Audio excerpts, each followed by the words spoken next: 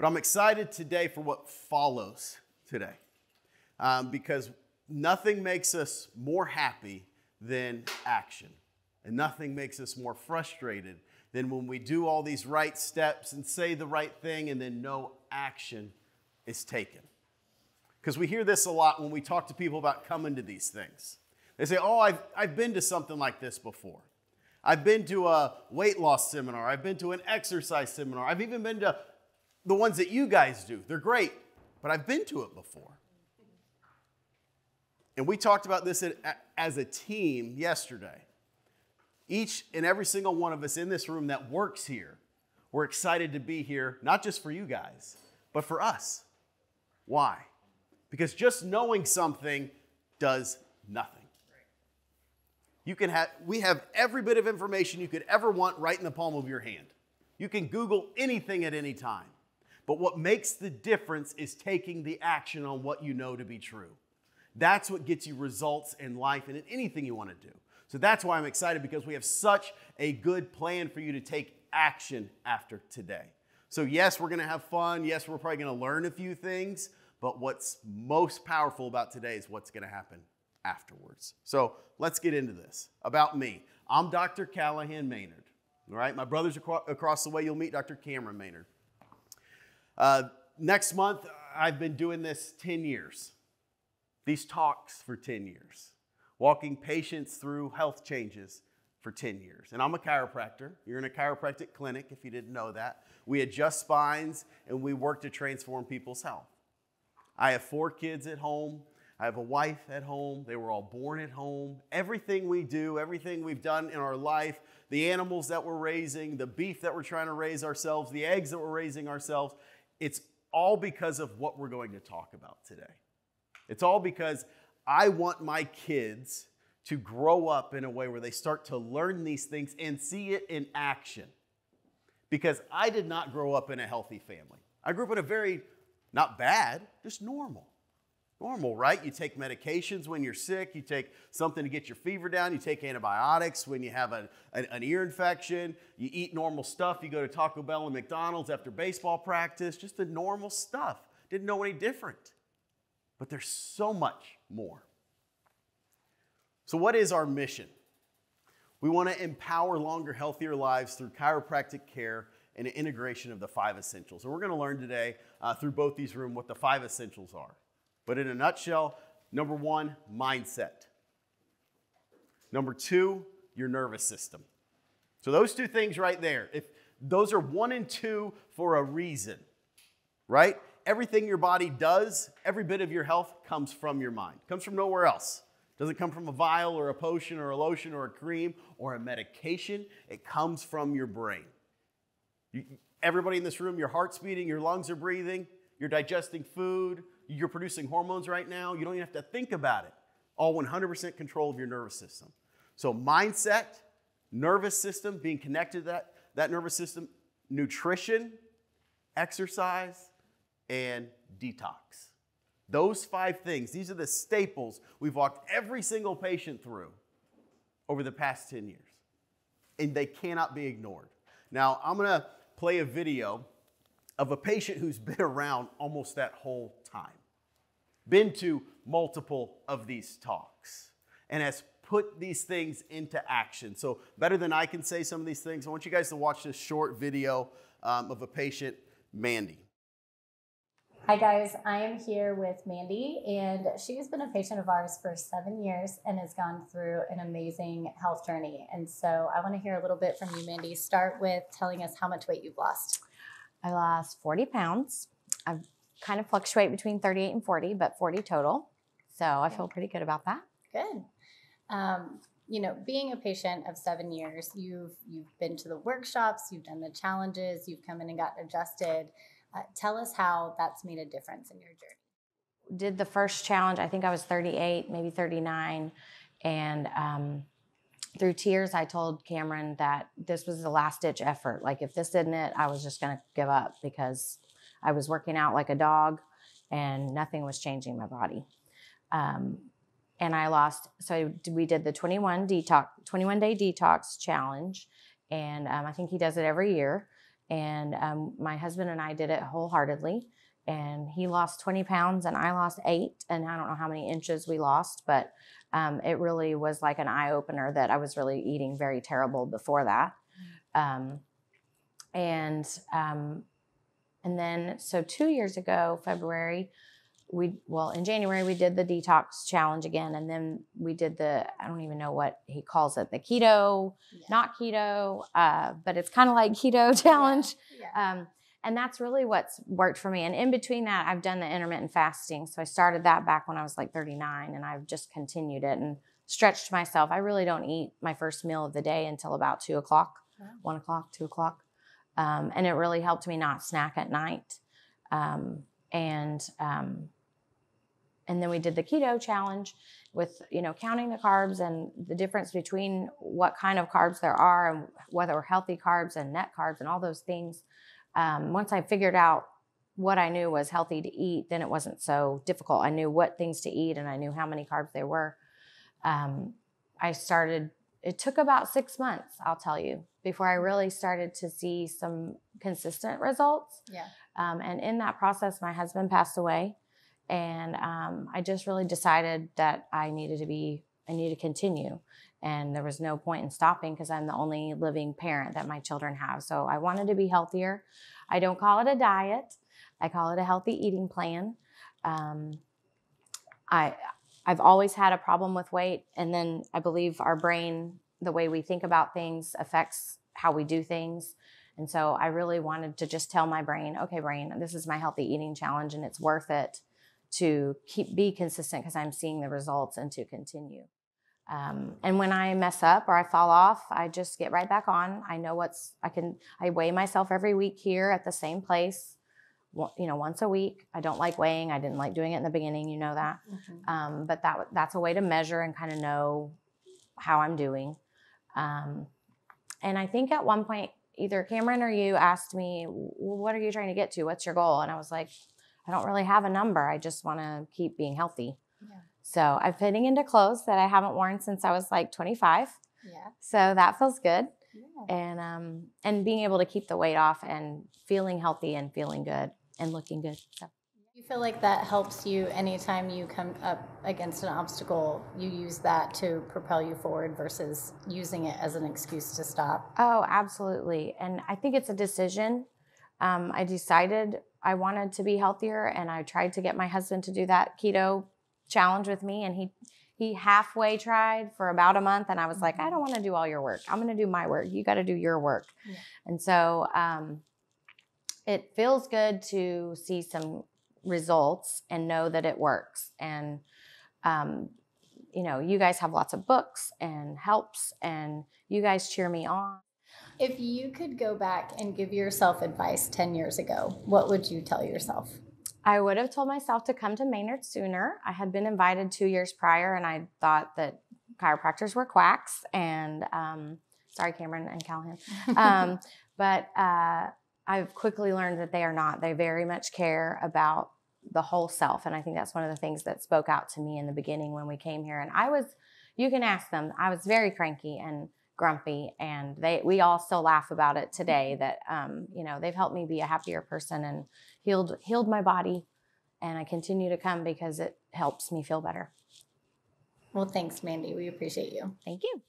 So a couple things I want to point out about Mandy's story, because I adjust her every single week. And I can tell you she has had every excuse in the world to stop, to binge eat and take a break and not exercise and be depressed. Everybody goes through stuff. But just have an example like this where somebody just keeps pushing. And she mentioned a few things about this challenge and that challenge. She's been in this room and this talk no less than 5 times. And she's gotten one of these tracker cards, which we're going to hand out, and each of you should have actually already. She's had them, and then the challenge ended after 21 days, and then she keeps going. So something we do have to do is start changing the way we think about challenges, diets, whatever it might be. There's no end date to this. We're gonna have fun for 3 weeks in this challenge together as a group to learn some things, but that doesn't mean it stops. You're not gonna reach your goals. You're not gonna be fixed. You're not gonna be health. Health is a complete journey throughout your life, and we're gonna learn some things. So let's get into this, because one thing we do wanna honor today is your time, and we have a lot to cover, especially in this room. Let's talk about fat. One thing we have to debunk is the evilness that surrounds fat. Fat in your diet, fat in your body. Most people do not think good things when they hear the word fat. And there's good reason for that. Typically, when somebody carries a lot of extra fat on their body, that doesn't equal health. But we need to understand it a little bit better than that, just that fat's bad, fat on my body is bad, so I need to lose weight, lose fat. Because if we do that, then we just look at all fat as all bad, remove all fat from food. This is what we did in the 70s, right? Fat became the villain. Fat-free, reduced fat, everything started pouring on the shelves. It's still there today. It's hard to find yogurt that's not 0% fat. There could be 20 of them there. There might be one that has full fat in it because people don't buy it. They're afraid of fat still today. So we need to talk about this. The purpose of fat. Fat has a very crucial role in your health. And there are different types of fat, which we'll get into, but I want to get it into your heads that you have to have fat, especially for disease prevention, especially for diseases of the brain, like Alzheimer's and dementia. You have to have these for neurological health, for cellular health. If you start removing all cholesterol and fat and triglycerides from everything you eat, that is a recipe for disaster, a recipe for dementia, a recipe for heart disease, and we'll get into this a little bit more. So let's get into the different types of fat. So essential fat is that word all the way off to the left. That's the fat that is bare minimum for survival in your body. So where does that reside? It resides in your nerves. It resides in your brains. It resides in your muscles, in your bone marrow. This is just stuff that you have to have in order for brain signals to pass throughout your body, in order for your muscles to contract, in order for you to take a breath or beat your heart, you have to have that fat there. Most people that's not a huge concern, right? Everybody has that fat. Then we get into brown fat, white fat, and beige fat. Those are the three types of fat you can have in and around your body. Brown fat, what does everybody think of when you hear the word brown fat? Baby?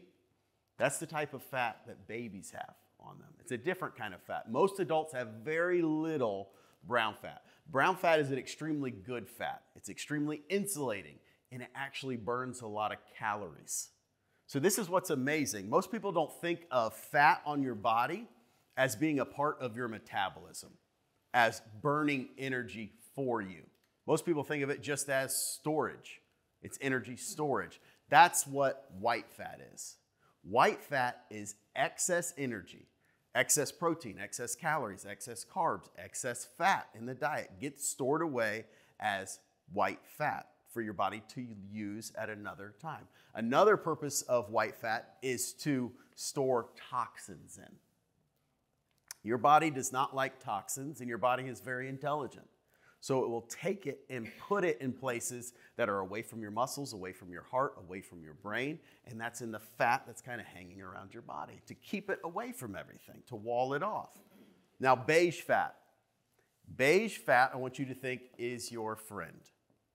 Beige fat is a mix of white fat and brown fat, and it lives in this subcutaneous fat. That's the fat that's underneath your skin. The fat on your belly, the fat on your arms, the fat on your neck right here, subcutaneous fat. It's a mixture of white fat and beige fat. Beige fat is good for your health because it is extremely thermogenic. Beige fat produces heat. Beige fat burns calories. Beige fat is the type of fat you want on your body to be extremely efficient. White fat does none of those things. It's just storage. And they have found people with obesity, they are almost 100% pure white fat, zero beige fat. And I want you to remember that, white and beige, or yellow. Think yellow. Because I'm going to show you a picture that's going to really bring this to life. And then subcutaneous fat and visceral fat. Of subcutaneous fat, those are the two places in your body that you can have fat, visceral and subcutaneous. Who knows which one's more dangerous? Visceral. Visceral fat is the fat that is stored in and around your organs. Now, it's supposed to be there. It provides lubrication and cushioning for your heart, for your lungs, for your liver, for your digestive system. But when those areas start to expand, that has a negative effect on your calorie burning, has a negative effect on your insulin sensitivity. It has a negative effect on your cholesterol. Where you store your body fat and how has a direct correlation on your metabolism, how efficient your body is at burning fat and using energy. So all fat is not created equal. So it's important to understand that with you. It's also important to understand that as we get down the line further, you'll see in what you're eating, the type of fats you're eating. Now, this is out of a research article which compared white fat and the beige fat. And this is amazing. And what they have found is there's maybe very small genetic differences in somebody that might have more beige fat versus white fat, but it has mainly to do with, you see B section up there? Environment and lifestyle. So this is not coming from us. This is coming from peer-reviewed research on how to change from having less white fat to more beige fat. Y'all will be doing a lot of this stuff. So what is this? Fasting, sleeping, exercise, cold exposure, and what you eat. That's what they have found has the biggest effect on transferring white fat over to beige fat. And when you start to do that, what's amazing, the number one thing that beige fat does that is good for you is it burns fat. Isn't that crazy? That you have fat cells in your body, that it's their job to burn fat. That's how it produces heat and insulates you. It takes fat and it burns it. A good sign that you have a low amount of beige fat is if you're cold all the time. If you struggle producing heat in your body, if your hands and feet are cold all the time, you're really sensitive, especially this time of year, to temperature changes, there's a good chance that you have a low amount of beige fat in your body. You want beige fat. Then the dangers of visceral fat. We talked about this a little bit. Now, this is what's scary. Over 40% of Americans are obese. Not overweight, but obese. Now, this is dangerous twofold. Why? Because number one, you have to think, what do you have to do in order to be obese? Couple things. Lack of exercise, poor diet, stress, poor sleep, all of these things that equal obesity. So even if you don't even take into account that that person is now carrying around extra weight, extra visceral fat, everything they did to get into that position has negative health effects. They haven't been exercising. They haven't been sleeping well or eating well. They've been eating a toxic diet most likely. So even if, for whatever reason, we lived in this perfect world where you could eat whatever you wanted to eat, exercise whenever you want to exercise or never, and you didn't get fat at all, you didn't gain any weight, there would still be almost the exact same health consequences of all of those lifestyle choices. It's not just the extra weight. It's what your body has to go through to put on that extra weight. Now, what's alarming is now 1 in 5 kids are obese. Children, 1 in 5. Now, I don't know if you guys saw this, but this came out last month. We have some new recommendation from the American Academy of Pediatrics because they know, holy smokes, 1 in 5 kids are now obese. What are we going to do about this? Did anybody read this? Does anybody know what they suggested that we must now do for adolescents to control this? I mean, what do doctors do? Drugs and surgery. So now they are recommending weight loss medications for kids and bariatric surgery for kids. Because they're saying it's not lifestyle, it's not what they're eating. We've tried to talk to patients about that for the past 50 years and it's not working, it's getting worse, so it must be genetic. There's nothing these individuals can do about it, so they need drugs and they need surgery. It's not really a surprise, right? Every year that passes, there's going to be more drugs, more surgery for a higher portion of the population. Now, what's crazy is if it's genetic, that would mean that genetics have changed over the past 100 years. Because this is a new issue. This was not an issue 100 years ago. Things have changed from 100 years ago till now. But genetics have not changed. What has changed? Lifestyle. How we move, how we think, how we eat, how we sleep. That's what we have to use to battle this. Now, this is important. I know everybody in here, you represent a family. There's kids that everybody in this room has a major influence on. Maybe directly, maybe indirectly. This is not just about you. When young people see people that they look up to making changes, doing healthy things, even without telling people what to do, you're extremely powerful. So this is what's coming down the pipe. This is what parents are going to be told. This is what kids are going to hear from their doctor. Hey, well, I know you're 12 and this has been an issue for the past couple of years from you. I think we should start you on this new medication. This is happening now. We've got to do something about this. So I do want to empower you a little bit to think about your community, to think about your family when it comes to these types of things. It's not just about us. It's not just about me and you. Where's it coming from? Obesity's on the rise across the world, but especially in America. Why? Has anybody heard of the SAD diet? What does that stand for? Standard American Diet. It's funny, right? It's sad. But the Standard American Diet, it's not a rocket scientist that's coming up with this. It's linked to pretty much every single one of our issues that we're having. Every bit of the metabolic disease that we're having, every bit of the obesity, Standard American Diet. So what is the Standard American Diet? I want you guys to think about this. It is high amounts of breads and pastas. High amounts, and we're going to get into this, bad fats and oils.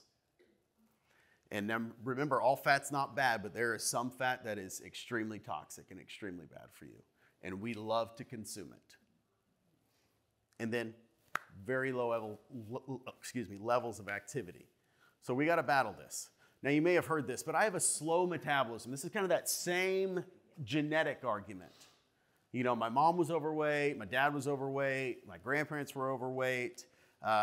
It's genetic, and I was just born with a slow metabolism. You might have a slow metabolism, but a lot of people don't even know what that means when they say it. I don't know why that's doing that. But we need to understand what that means, but we also have to understand that we've tested this. You see, we have a lot of very good scientists in this country that over the past 20 years have been, just scouring through genes when it comes to research, because we can alter genes. We can toy with genes. We can change genes in a living person. And we can isolate genes. So if we can find out the obesity gene, then we can change that. The heart disease gene, the cancer gene. If we could isolate those genes and say that, wow, everybody that has obesity, we're seeing this gene being represented in them. Let's change it. We changed the world. And they tried to do that. But they fell short because the person who's not obese versus the person who is obese, they have the same genes. The person who gets heart disease when they're 45, the person who never has heart disease when they're 90, they have the same genes. They couldn't isolate any smoking gun out of all and they did this across the world. It's called the Human Genome Project. Billions of dollars of research, and they could not find a consistent trend when it came to the genes. There's maybe 1-2% of all diseases, all health concerns that have a strong tie to genes. There are a few things, but it is not obesity. We can't fall for that trick. So metabolism. What is metabolism? Metabolism is something that is dumbed down to pretty much how well you burn fat, right? Kind of like you can eat whatever you want and you don't get fat. Or you eat something seemingly healthy for a week and you don't lose any weight, so you have a slow metabolism. It's much more than that. I want you to think of metabolism like this. Everything you breathe in, everything you drink, everything you eat, what your body does with all of that, turning it into your living flesh, keeping you alive, getting it into your blood, producing hormones, allowing your immune system to work. That's metabolism. Giving you energy. How do we, from the time we're born until the time we go into the grave, keep ticking? Right? We eat stuff, breathe stuff, drink stuff, and then our body takes that and it keeps us alive. That's metabolism. Now, if your body's not doing that very well, that's a poor metabolism. And there's some things, that's what this challenge is going to be about, is starting to transform me from where you're at as far as metabolism goes to being better at that. From taking food and being efficient at turning it into energy. From taking the fat that's on your body and metabolizing it into energy. We want to boost metabolism. We want a healthy metabolism. Because when your metabolism is unhealthy, think of everything I mentioned that your metabolism does, right? That's where the issues start. You have immune disorders. You have digestive system disorders. You have endocrine system disorders. BMR, basal metabolic rate. This is a more accurate term. Like if somebody said, I have a slow metabolism, that really means I have a low BMR, which is how much your body burns, fuel it burns while you're doing nothing, just to stay alive. Like if you just laid in bed all day and didn't move, that's your BMR for the whole day. What's crazy is that's 70% of all the energy you will use in your day is just staying alive. The other 30% is moving and thinking and contracting your muscles, and because the unconscious stuff is much harder for you to do. Like you're not thinking about your heart beating right now. You're not thinking about digesting food. You're not thinking about producing hormones. Your body's doing it on autopilot, and it's requiring your metabolism to do that. And if you have issues with those seemingly normal things, those normal functions of the body, that's a metabolic disorder. Metabolic diseases. This has been, for the past 20 years, the fastest growing area of diseases in our country. This is asthma and allergies and obesity, which then everything that's tied to that. And then you have autoimmune disorders. Everybody's heard of autoimmune disorders, right? That's a fairly new thing.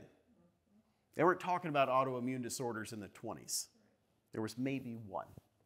Now it's everything's this disease and that disease and this condition and that condition because of our metabolic disorders that we have.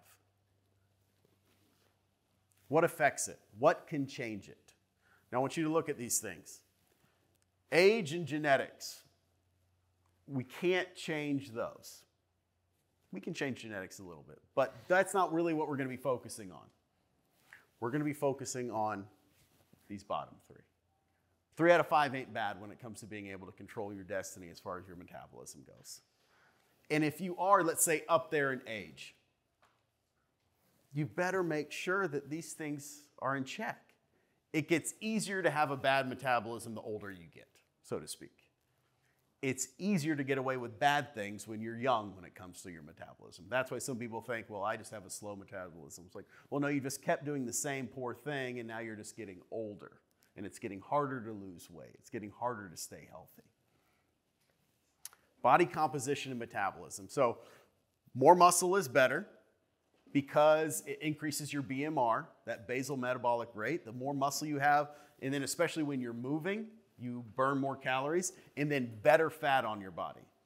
2 key contributors to what your metabolism is going to be like. The more beige fat you have, the better metabolism you have.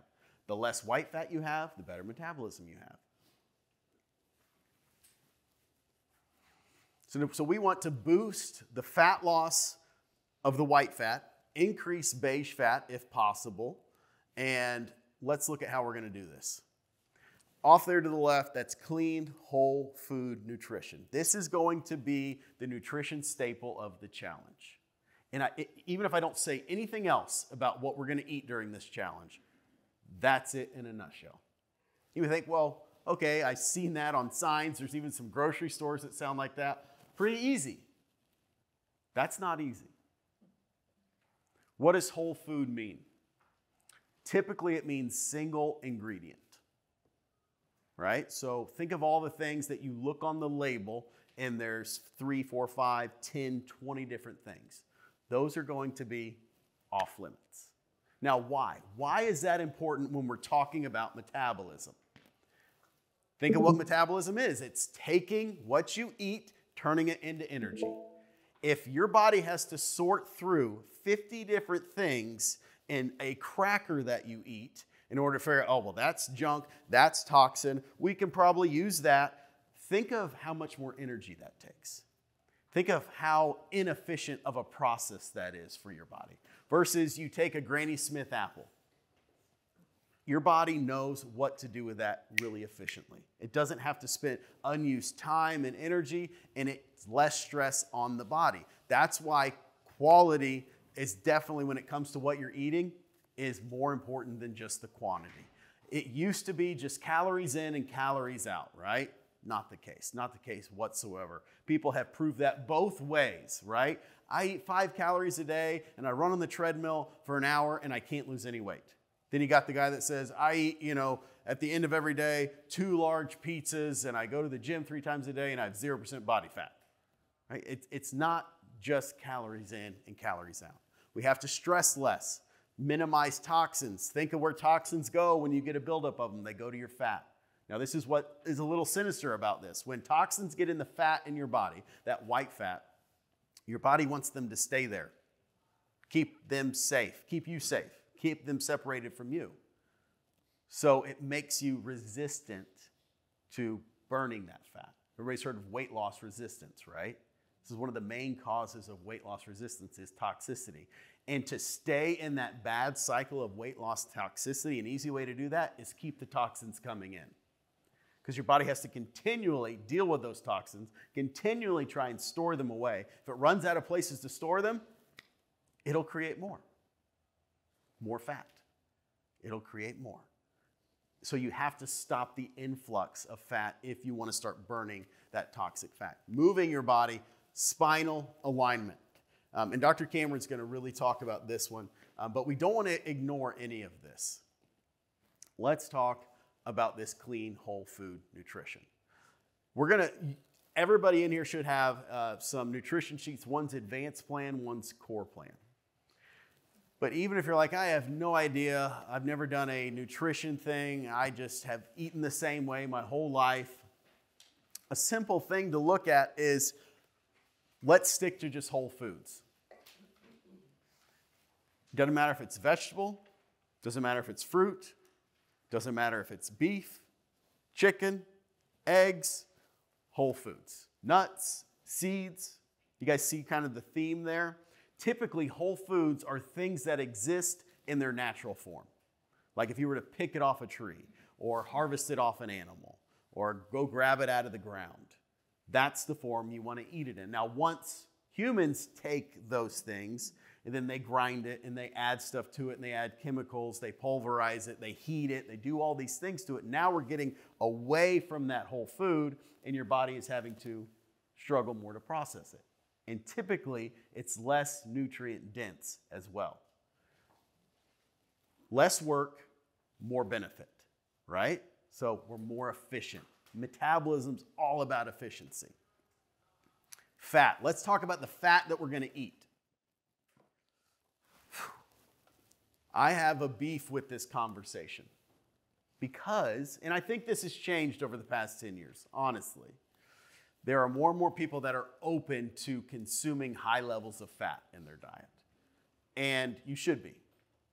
High levels of good fat, it's a superfood. Everybody sees, there's commercials on TV and on Instagram about this new supplement and that new supplement. Healthy fat is about the best thing you can consume. It's the best source of immediate energy. It's the easiest thing for your body to take in and use as fuel if it's in its proper form.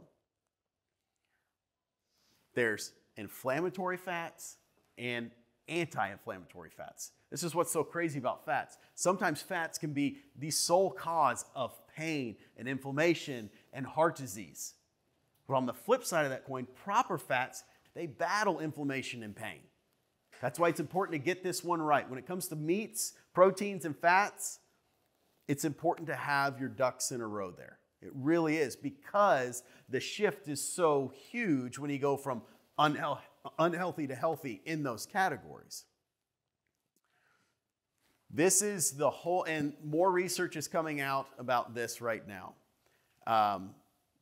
The most common form of damaging inflammatory fats in your diet right now, it's the same for every single person in the room, is seed oils. So what are some seed oils? Holler them out. Sunflower oil? Canola? Vegetable oil? Corn oil? Sunflower, safflower. There's a lot in now here's what's bad about them. They're in everything. Everything. Anything that's in a box, it's in there. Soybean, that's the worst. They even, if you buy them on a shelf by themselves, what sticker is on the outside of all of those oils? Who are they endorsed by? American Heart Association.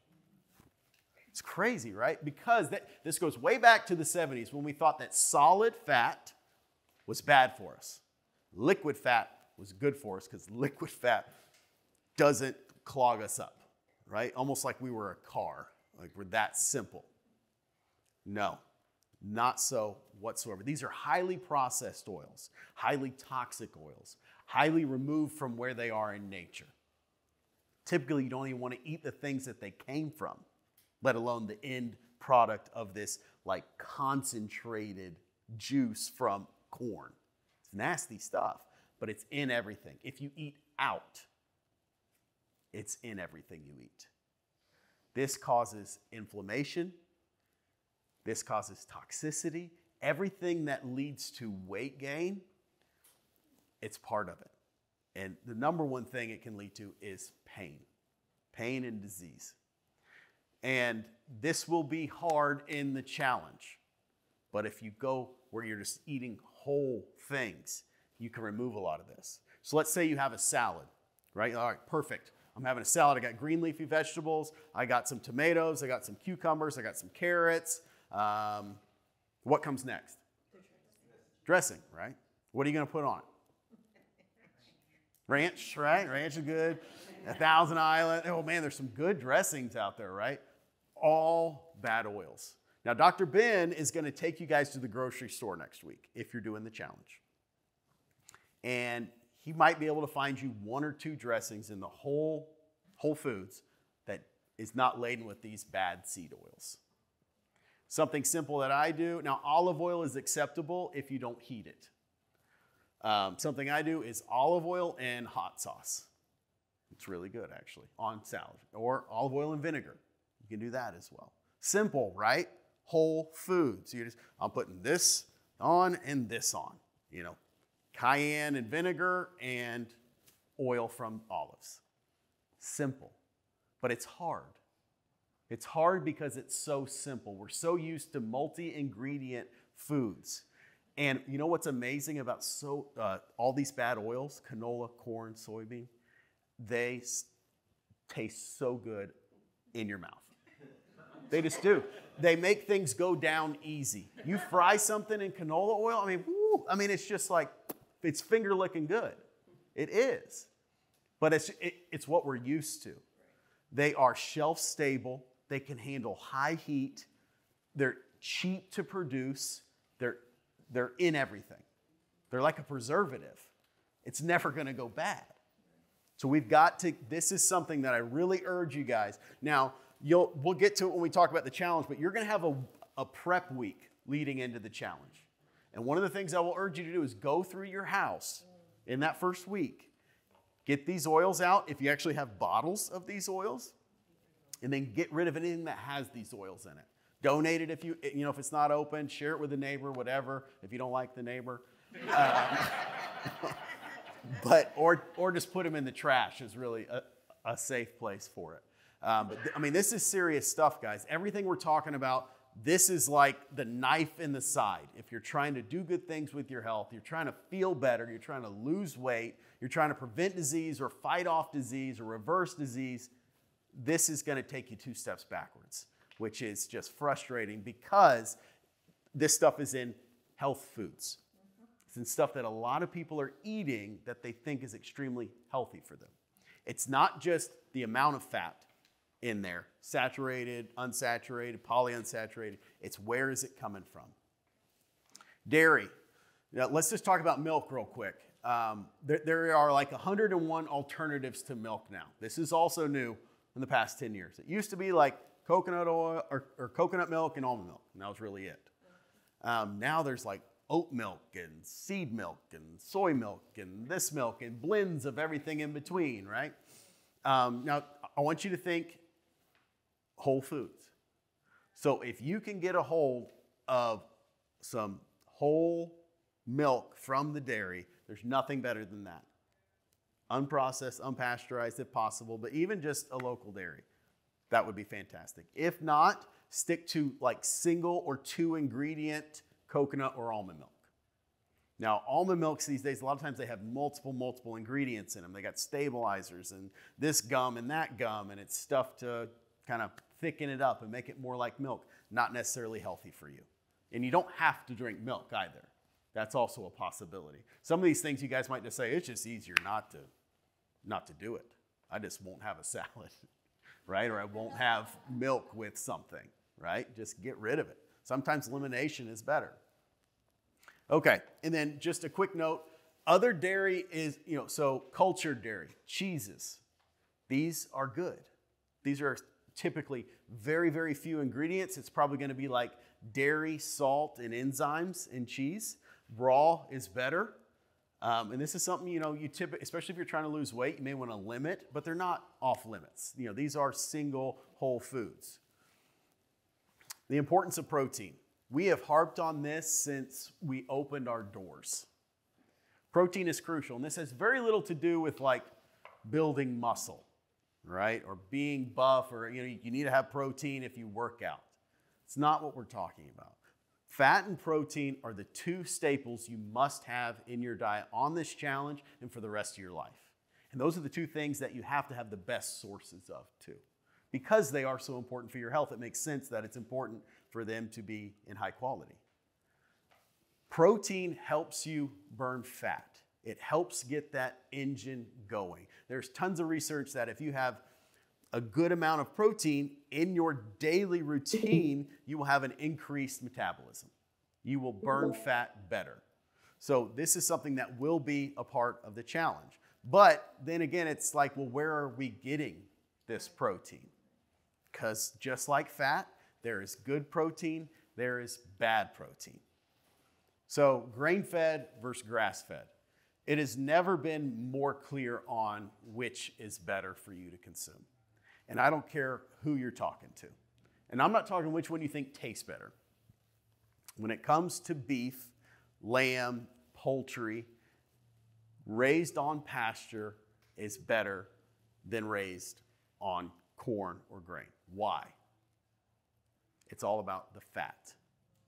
Think about what we've just talked about, right? Think about how the bad fats that we eat cause inflammation in our body. They cause disease in our body.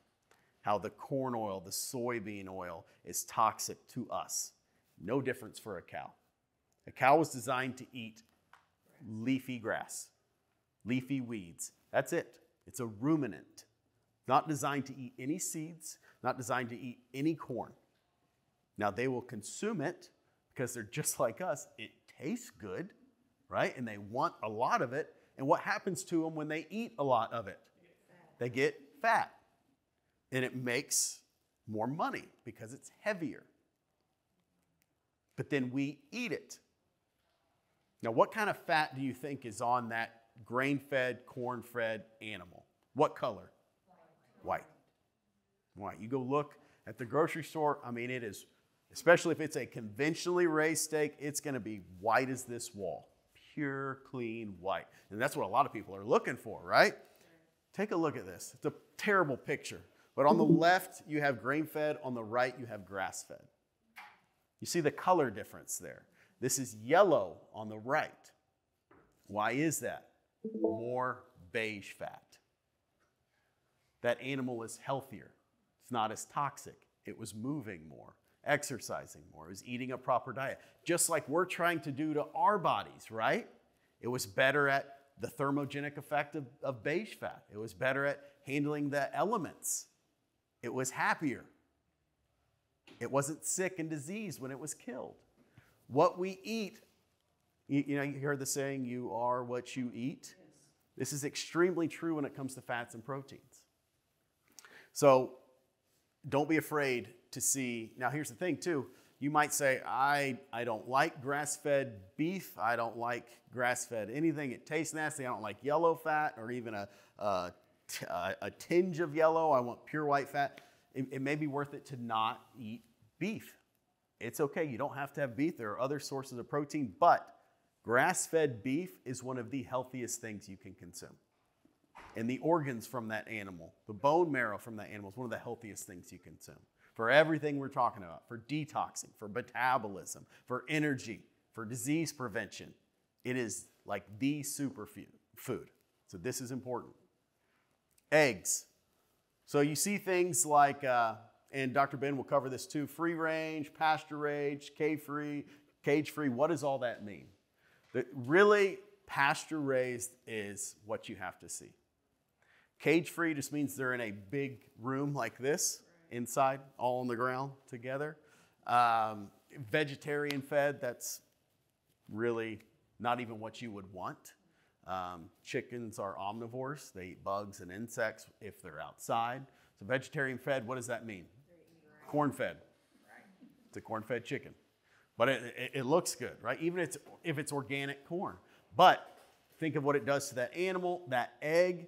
When you're eating another animal's tissues, right? Their muscle, their fat, their offspring, their egg, it needs to be right. Now, typically, this is what most people, especially right now, they're looking for the cheapest thing they can find because it's expensive. Even the cheap stuff is expensive. So I'm going to start blowing through this stuff. Is that clock right? It is 9:55. All right, here we go. We're behind. It's not calories in, not calories out. We talked about that. Quality is different. Now, like Mandy's story, that's what's so amazing. You're going to go through these challenges. You're not going to lose all the weight you want. You're not going to feel exactly how you want. But if you keep just pumping in the quality and ignoring, okay, oh, how many calories have I had? You know, how much have I worked out? What's the in and the out? If you just keep adding in the quality, your body will get better, more efficient, healthier. It'll start to transform that beige fat. Then your body's working for you. But it takes a kickstart, and that's what we're going to do. So advanced plan, you guys have a sheet on all of this. This is what I recommend for anybody who's got some major changes to make. Major changes with your body composition. Major changes with the disease that you're trying to reverse or medications you're trying to come off of. Advanced plan is an extremely low carbohydrate diet. We've been talking about this for over 10 years. You've heard things like keto and carnivore and ketovore, all these new diets that are becoming extremely popular. It's based off of this. It's based off of low carb, healthy carbs if you do eat them, high protein, high fat. It's pretty simple, right? And good choices of those. Detox and minimizing toxins. Toxicity is a part of weight loss resistance. It's a part of your health. That's why it's going to be a part of the challenge. There's some supplementation to help you through this process. But you need to really start looking around and thinking about this, especially if your health is not where you think it should be. Do not ignore the possibility of toxicity in your life, in your home, in your food. Food is the number one source of toxins every American has, which is why this stuff is important.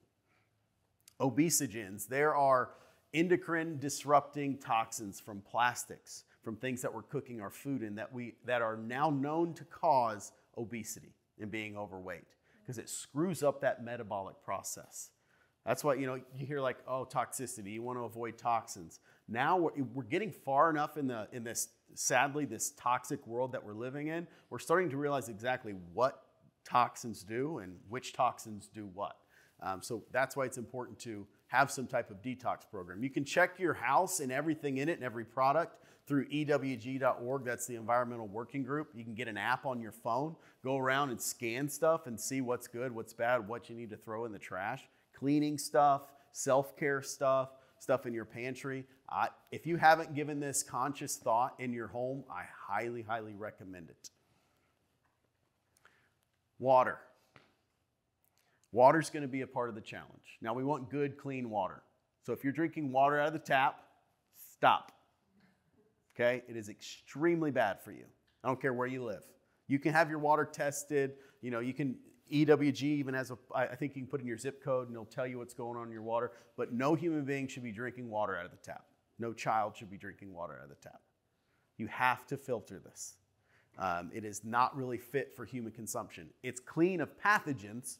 You're not going to get a waterborne illness, but it is full of chemicals, heavy metals, especially if you drink. And we want to drink a lot of water, right? So that's part of this challenge.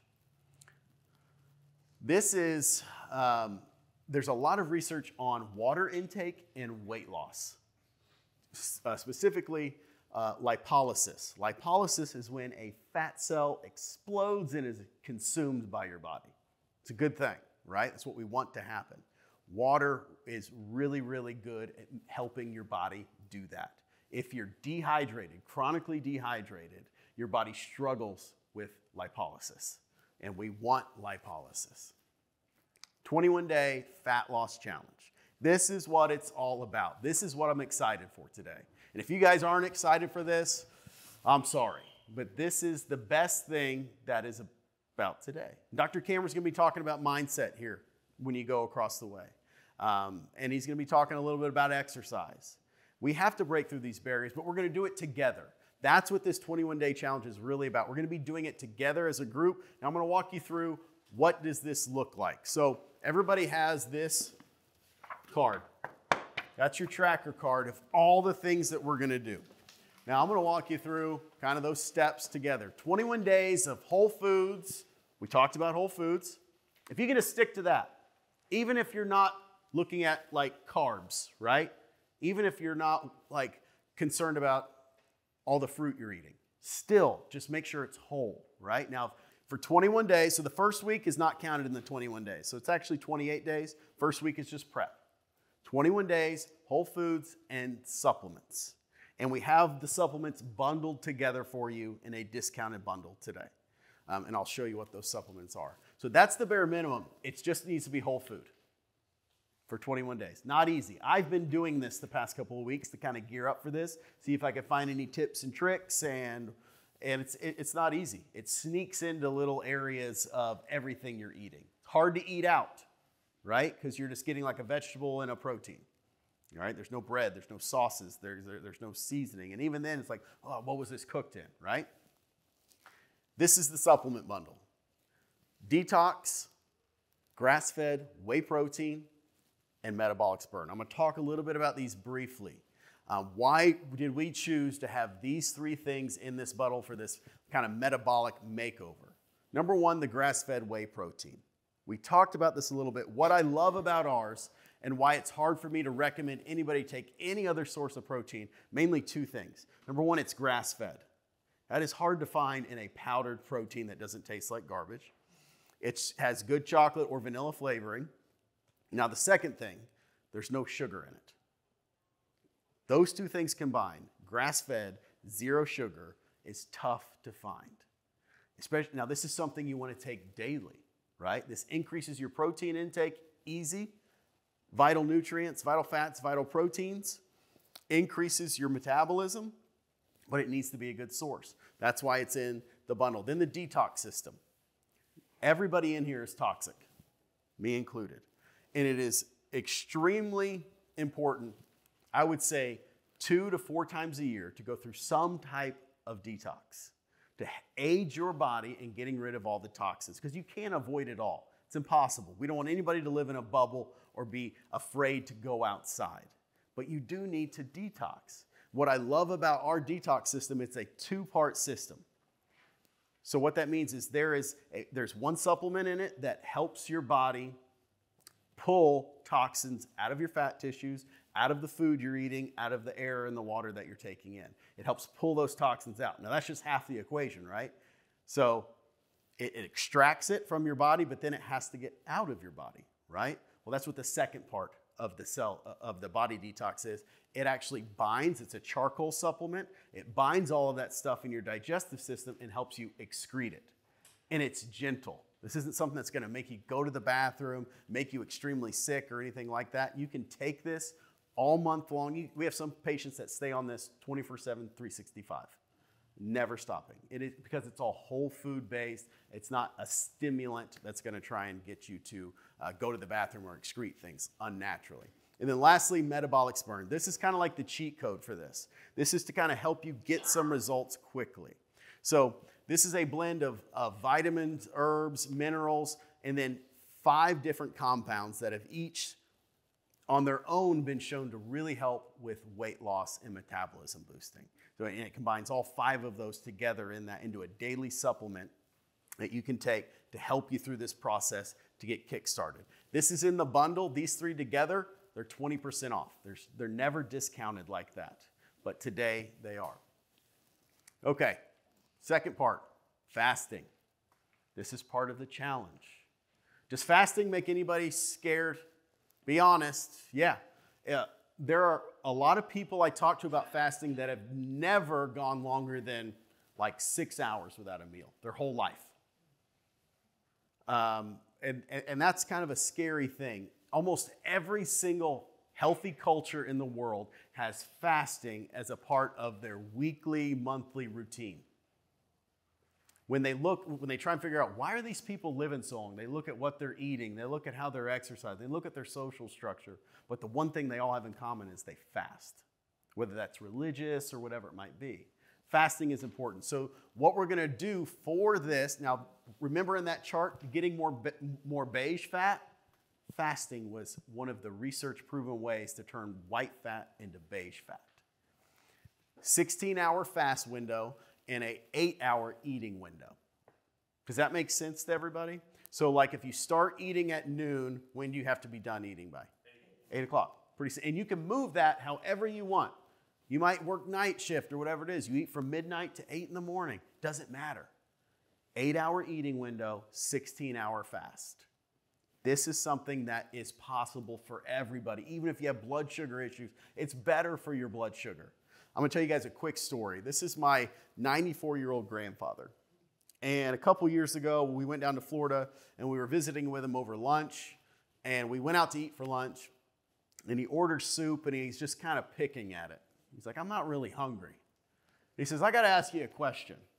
He says, from the time I started working when I was like 16, when I had like a real job, I've only eaten 1 meal a day. He's 94, and he's eating 1 meal a day for almost 80 years.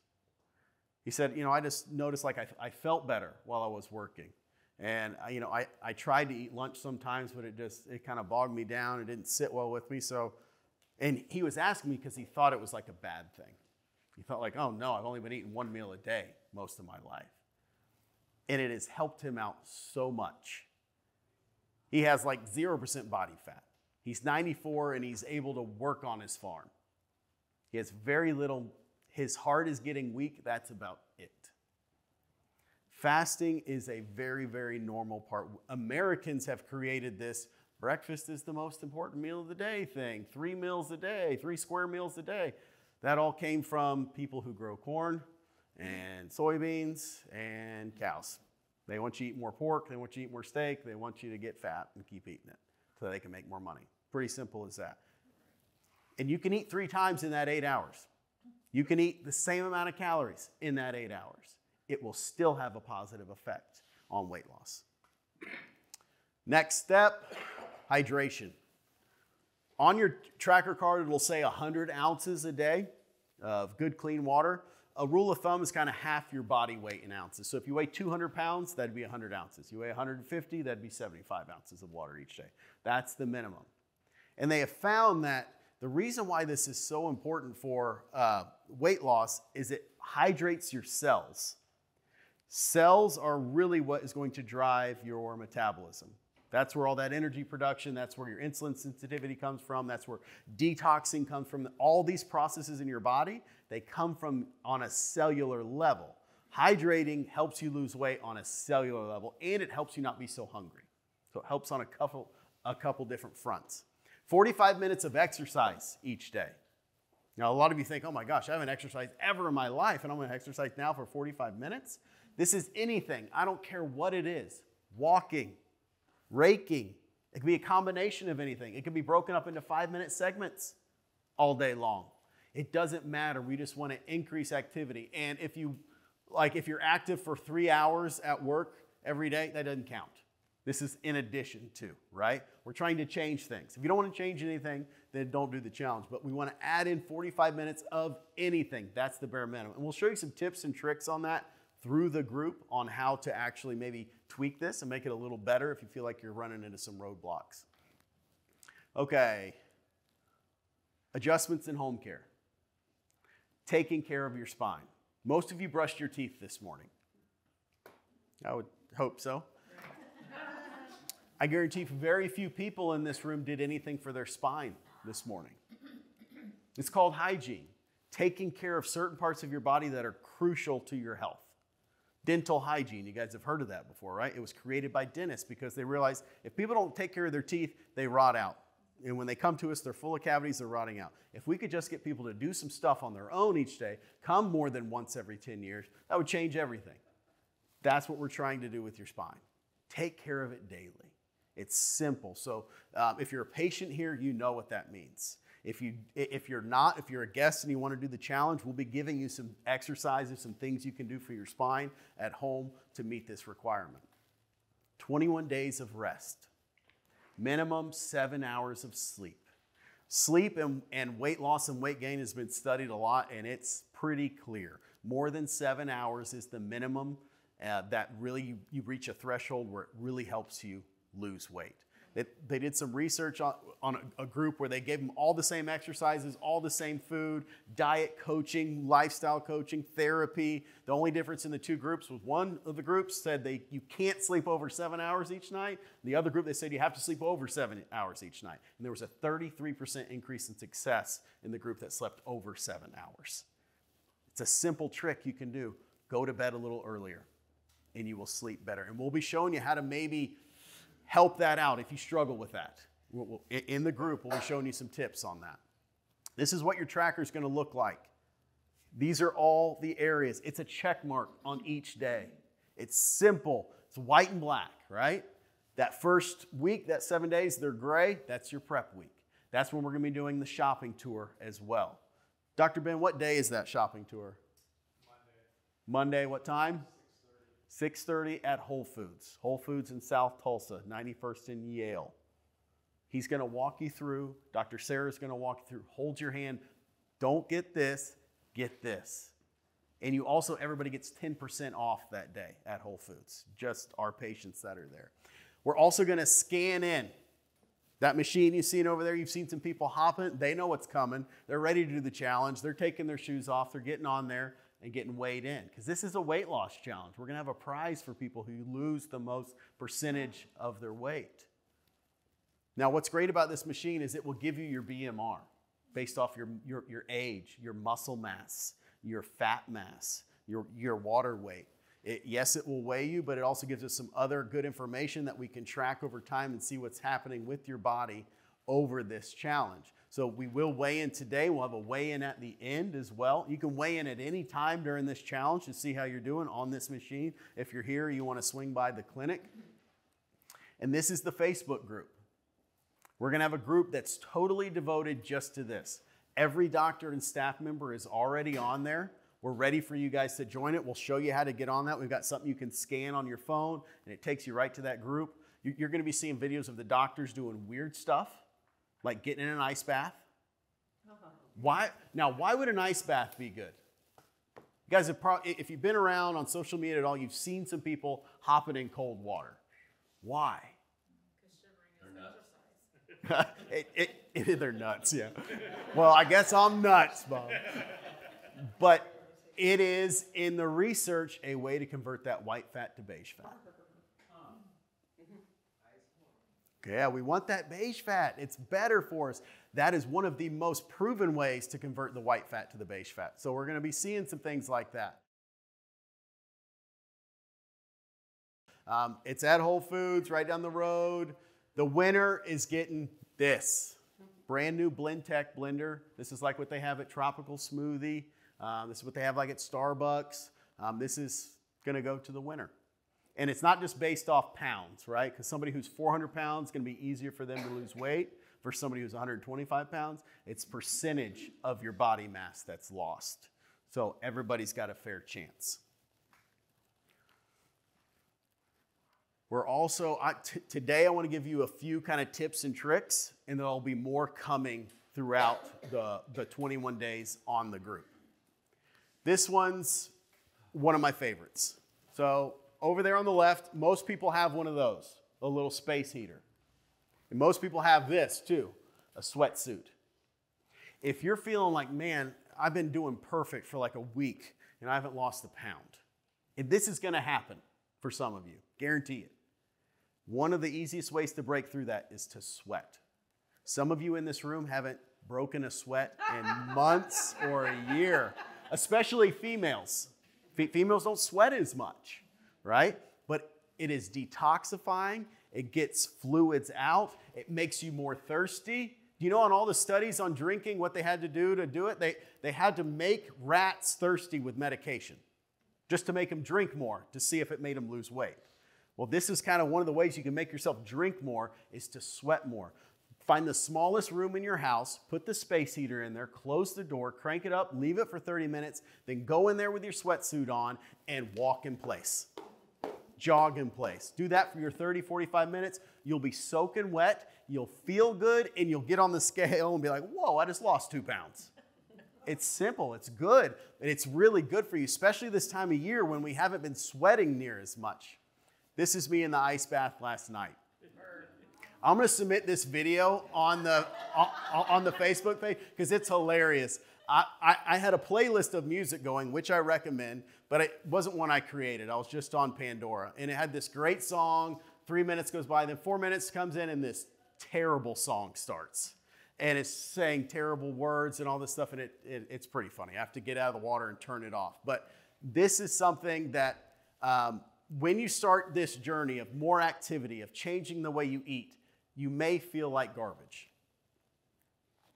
To be honest with you, you may be tired, you may be sore, you may be cranky, you may be groggy. You're thinking, what am I doing? This is supposed to make me better. I feel worse. This is something that I have noticed has really lowered that in me, doing it over the past 3 weeks. I'm not near sore. I'm somebody that gets really sore if I exercise, not seeing any of that. I'm not fatigued. My mood is better in making these changes. So it can just be a cold shower as well, or colder than what you're used to.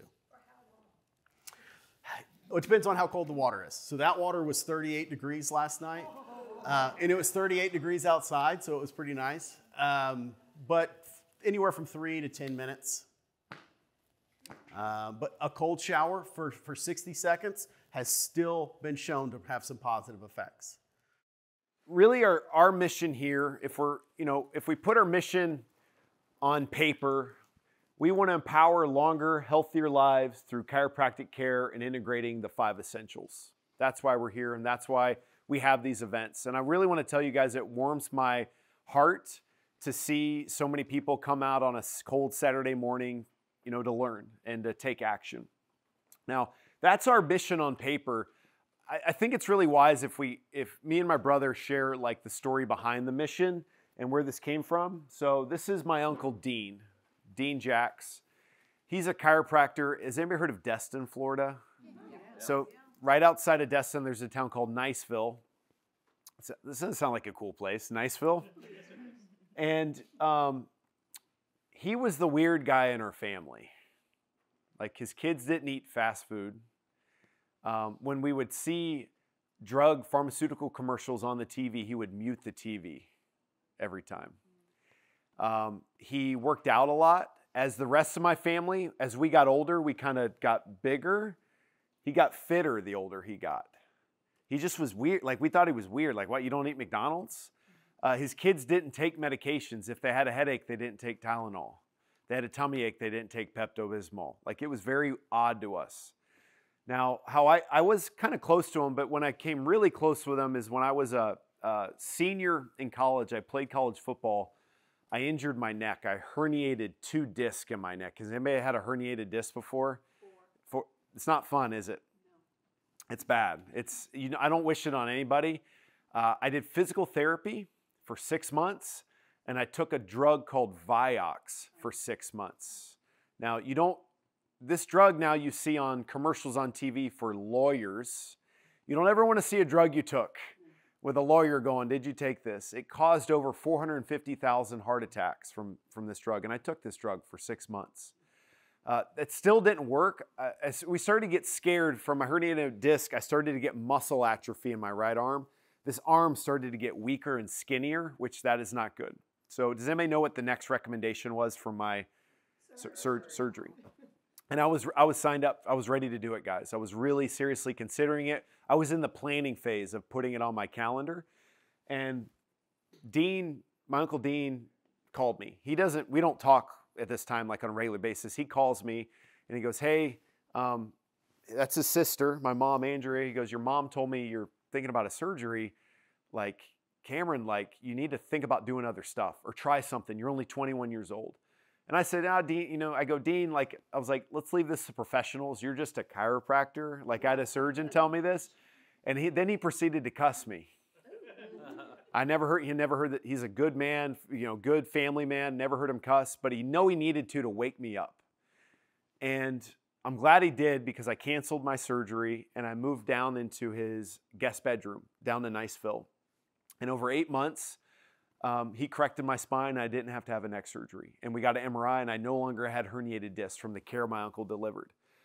And this is why we have this clinic, and this is why I became a chiropractor, because of that. But the real reason, though, is I got to live with this man. I got to live and saw how he led his family and how he did things differently, kind of how I was raised. And that's what changed me. They lived a different lifestyle. And what I learned was a couple things. Number one, health is really simple. We make it way more complex than it needs to be. It is so simple.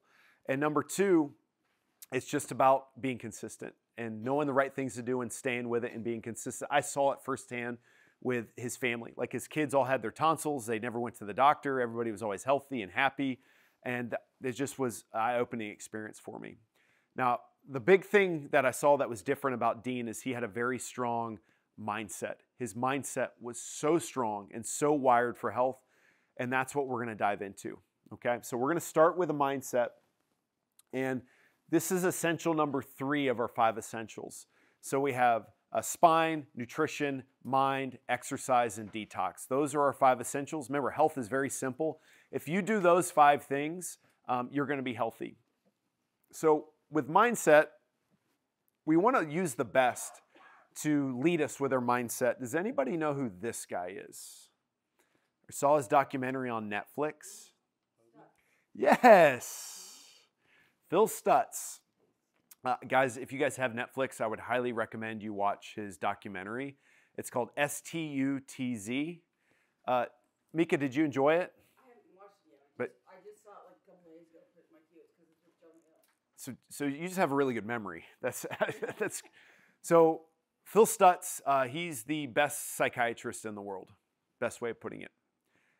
His patients are billionaires. That's who billionaires go for their mental health. Hollywood actors. He's amazing. And what I love about him, he does nothing he learned in psychiatry school. He's very against like giving medications. He's found a better way. And he wrote a book called The Tools. The Tools. I gave my copy away to a young man in the last group that had all my, but it's such a powerful book. I highly recommend it. If you have a brain, you should read The Tools. You should watch the documentary. And I'm going to teach you guys some very strong concepts from his work that I think are going to be helpful for us to talk about mindset. And it's going to help us through this challenge. So the first thing that Stutz talks about is when you have a problem, or you want to make a change, he says, you know, you draw a line. Above the line is thinking, and below the line is action, okay? So if you have something you want to change or an issue, what do you think this is good for above the line? So in Stutz's mind, and it's good for nothing. Okay? Now, I'm a planner, I'm a thinker, and this broke me. It's good for nothing. This is everything. Just get to work. Get doing actions. Even if you don't have the right plan or you don't, just start taking action, doing something. And the reason why this is important, and this is your first blank on your sheet, action is the only thing that breeds wisdom. Action is the only thing that breeds wisdom. So I don't want you guys to intellectually understand health. I want you all, my goal would be here is you for to be wise with health, really wise with health. That is the goal. And that means taking more action. Now, we got to have a little bit of reality check, and I love how he says what disappointment is. And we're lucky enough here in this clinic that we sit down with around 50 to 100 new patients a month. And we get to meet that amount of people, and they tell us about our problems. And a lot of times they're disappointed. And I'm looking at some of you like, I'm disappointed with how I feel, right? Like I don't like how things are. I'm disappointed with my health. Disappointment comes from, this is your second line, is the gap between your expectations and reality. That is disappointment. So if you're disappointed with any part of your health or how your health is going, you have two options. You can either change your expectations, which you guys all know these people. They're the ones that go, I'm just going to be sick. There's people, I guess I'm just sick now, okay? They really get their identity in their illness because if they don't, they're going to be disappointed a lot, right? Like that's not, so they just change your expectations. My goal for you guys would be to not go down that route. Don't change your expectations. Let's change our reality. So let's change our reality. And changing our reality takes work. Now, when it comes to reality, this is the next blank. Stutz says there's three things that are always part of and make up our reality. These are the constants in life. You cannot avoid these. We will all have pain in our lives. We will all have uncertainty in our lives. And we will all have constant work in our lives. Those are the three things. The three unavoidable realities of life are pain, uncertainty, and constant work. And where we get tripped up is where we think, oh, if I just lose the 30 pounds, now I'm on easy street, right? Now I don't have to do, when he told me I always got this, but this one hit me right between the eyes. Oh, once I get to this or I get that, then I get to take a break. And what he calls that is we want to be absolved from the work. And it causes a lot of unnecessary pain in our lives because that's a painful process. Now, we need pain in our lives. It's called necessary pain. That's the pain of growth. That's the pain of going to the gym, the pain of having a hard conversation you've been putting off, the pain of eating the right foods, right? We can all agree that's not the most comfortable thing, but to escape our comfort zone, we just want necessary pain. Let's leave out the unnecessary pain, the part of like, oh, I'll make it done. There's no such thing as easy street. We will be doing constant work for the rest of our lives. Now, one of the most maddening things about the human condition is that 100% of the time, when we're doing something that works, we will quit doing it. It's true. Now, hopefully we'll start back up. But I have never had anybody start a nutrition plan and go, man, I'm doing great, and not sometimes since I've known them fall off and quit doing that thing.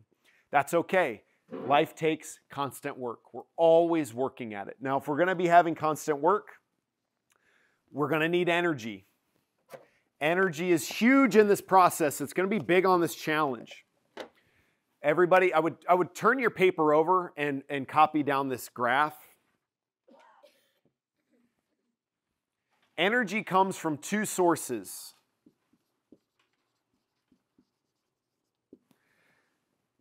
So we have our physical energy. Now this is, on this axis, this is time as you age. So this would be like age 90.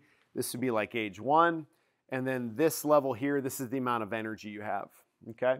So right here, we have a lot of physical energy when we're young. 1, 2, 3. Does anybody know a 3-year-old?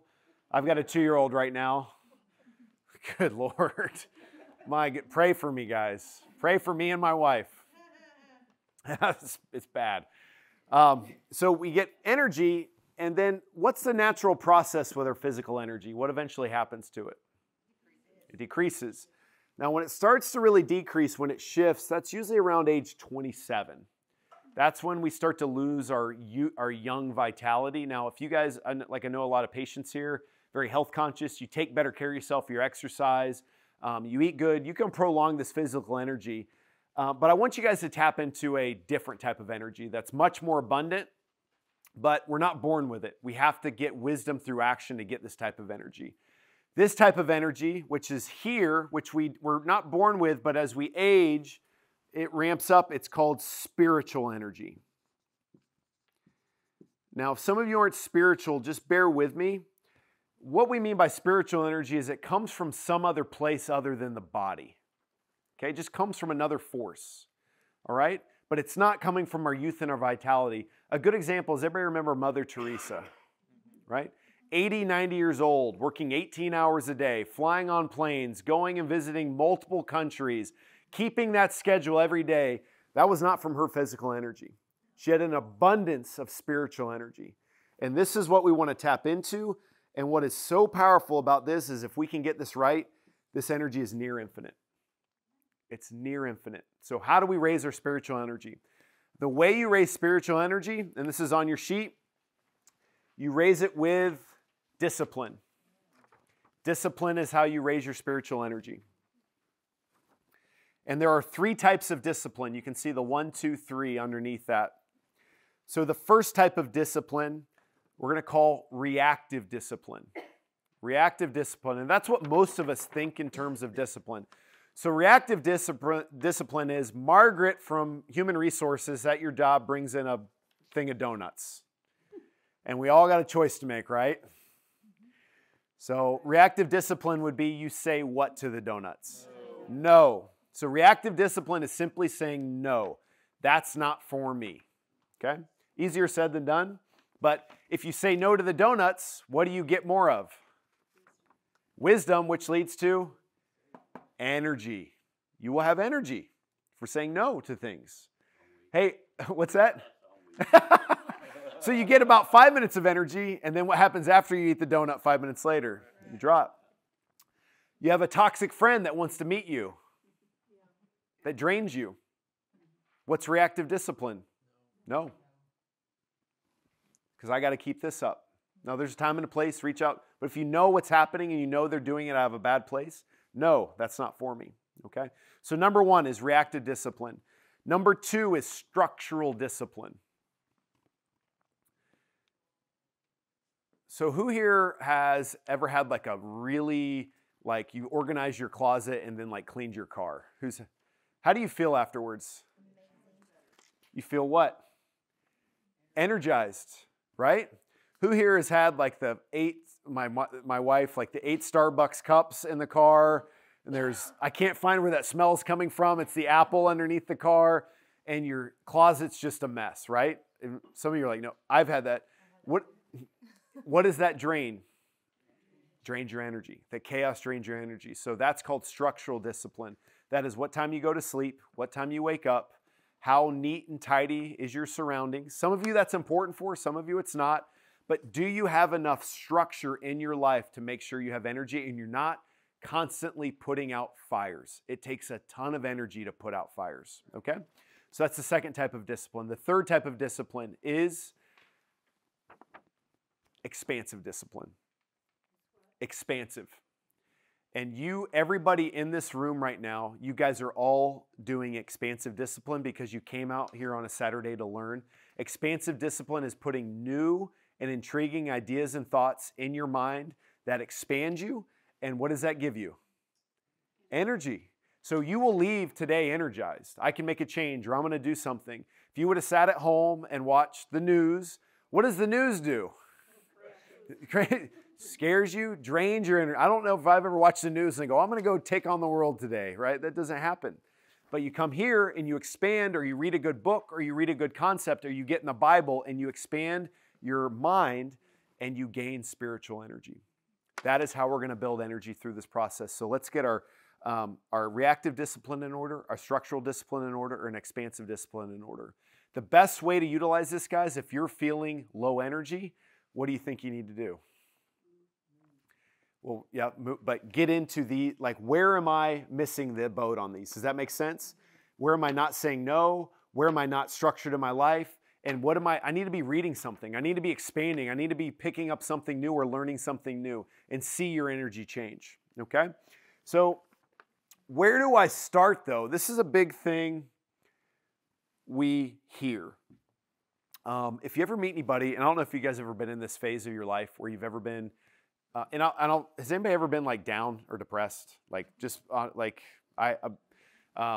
or have anxiety, or not feel good about the future, or anybody just been in a bad state or not know? Like when we meet with people and we do their health history, a lot of times they'll be like, I just don't know where to start. Like my mom was diagnosed with stage 3 colon cancer.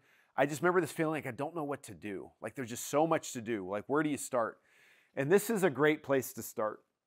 If you don't know what to do, or you don't know what step to take next, you can always work on your life force. So that's the next blank space. If you don't know what to do or what to focus on, you should start working on your life force. This is a very powerful concept. And your life force is a combination of 3 relationships. The very bottom of the triangle, and this is the most important in the foundation, is the relationship with your body. So what is a relationship with your body? What would that be? I think I heard it up here. Somebody mentioned it. Exercise, movement, right? Stretching, yoga, walking, hiking, right? Getting a massage, getting an adjustment, doing something to increase the relationship with your own body. All right, that's going to increase your life force. Who here has ever gone for a run or exercise? Show of hands. How do you typically feel afterwards? Feel better. You just feel like garbage? No, unless you do like, I've done like a CrossFit workout where like I've thrown up and felt terrible, but that's too close a relationship. We're talking about a healthy relationship with our body. You're going to increase your life force. The second relationship is a relationship with your people. Your people. And I want you to think back to those times when you were depressed or down. Did you really want to see other people when you were in that state? No, you want to isolate, right? And I want to give you guys a metaphor that helped me tremendously. I want you to imagine you're in the middle of the ocean and all you can see is the horizon around you, and you're in a boat. You have no sail, you have no oars. You're just in a boat in the middle of the ocean. And in the horizon, you see other ships that have sails that are moving away from you. Those are your relationships. And if you lose those, you lose the line to them. And those relationships are what is going to pull you through life. And when you isolate yourself from those relationships, you just get stuck there as the world just moves towards the horizon. You stay stuck while the world keeps moving. So we want to keep those relationships because that's what pulls us along in life. Now, the key to this, the relationship with your people, and this is the key, and I would write this down, is you have to initiate. You initiate the relationships that are important to you and the people that are important to you. This could be even like talking to the stranger at Starbucks, the barista. Who's struck up a conversation with a total stranger? But so I want you, how do you feel afterwards? You kind of feel good, don't you, right? What's increased? Your life force has increased because now you're being pulled towards that horizon by that relationship. Isn't that so cool? The last relationship is the relationship with yourself. All right? This is the most difficult for me. Some of you have a great relationship with yourself. You're fine. You're like, I don't even like being around these people. Like, I want to be home by myself. That's Dr. Ben back there. He's a he could just, let's just say he could just be by himself and he'd be fine. I am a little more like I want somebody around. Like, hey, what do you want to talk about? You want to go do something? Let's go do this. Like, that's how I'm wired. So I have an issue with this, guys. I need to have a better relationship with myself. And how you do this is through three things. Either journaling, which is writing down something. Journaling, writing down what's in your brain. Number 2 is meditation. And number 3 is prayer. So prayer, meditation, or writing something down on a consistent basis. So who here has ever meditated or journaled or prayed? How do you feel afterwards? Feel good after? So it's amazing. Like, remember I said about the human condition, the things that work for us, 100% of the time, what do we stop doing? We cannot stop these things. We want to keep our relationship with our body, with our people, and with ourselves. That's how we're going to build our life force. All right? So as we move out of mindset, there's a couple road cones we have to drive around, and we've got to talk about stress. And I want you guys to, we have to delineate what is the difference between a craving and an addiction. It's an important conversation. So what is, when you say I crave pasta, or I'm craving a Coke, or I'm craving for my mother-in-law, it's a Diet Dr. Pepper. Like, what's the difference between an honest-to-God craving and an addiction? Well, craving you have better control over. You can say no to more easily. It's a good answer. I like that. Maybe. Yeah, that's a good answer. Yeah. The addiction, it will affect you physically. So affect you in a negative way? Right. Good. That's good. Those are both good answers. Okay. I did a lot of research on this, and I want to give you guys my best answer that I've came up with, or that I've seen in the literature. A craving, and this is on your sheet, a craving is desiring a food, or you could put anything, but desiring something to address a deficiency. A deficiency. A craving is desiring a food. We're going to just keep this in the context of food, to address a deficiency. An addiction is desiring a food to trigger a endorphin release. Yeah. So let's get into this a little bit. Who here has been really thirsty before? Right? That is what we call a craving. You are deficient in water. Your body tells you, okay, you drink a bunch of water. All right? You fulfill that craving. 15 minutes later, do you want more water? No, because it's not an addiction. Who here has craved M&Ms and some candy or cake, right? And you eat it, and then what happens 15 minutes later? More. That's called an addiction, because it's about an endorphin release. So you're not because there's no such thing as a carbohydrate deficiency. You don't need carbohydrates in your body. Just there's a fatty acid deficiency, there's amino acid or protein deficiency. There's no such thing as a carbohydrate deficiency. You can go your whole life without having one carbohydrate, and you'll live a happy, healthy life. It's called being an Eskimo. You'll live a long time, never come in contact with a carbohydrate. So carbohydrates aren't typically a craving, they're an addiction, because you get that endorphin release. And how you know is because after 15 minutes you want another one, because it's about to hit. Now, if we're going to get really into this, guys, this is the root of drug abuse. This is the root of alcoholism.